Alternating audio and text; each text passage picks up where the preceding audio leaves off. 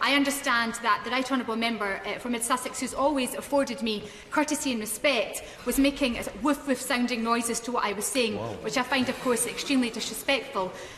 This is an opportunity, Mr Speaker, through yourself as Chair, if that's not the case, for the Right Honourable Member to set the record straight, and if it is in fact the case, perhaps for you, Mr Speaker, to know whether that is indeed in order. Hear, hear. The honourable lady for her point of order and for giving me the courtesy advance notice of it. The right honourable gentleman is in his place, and of course I would want to hear from the right honourable gentleman. Sir. Mr Speaker, I, like you, thank the honourable lady for her kindness in warning me that she was going to complain of this.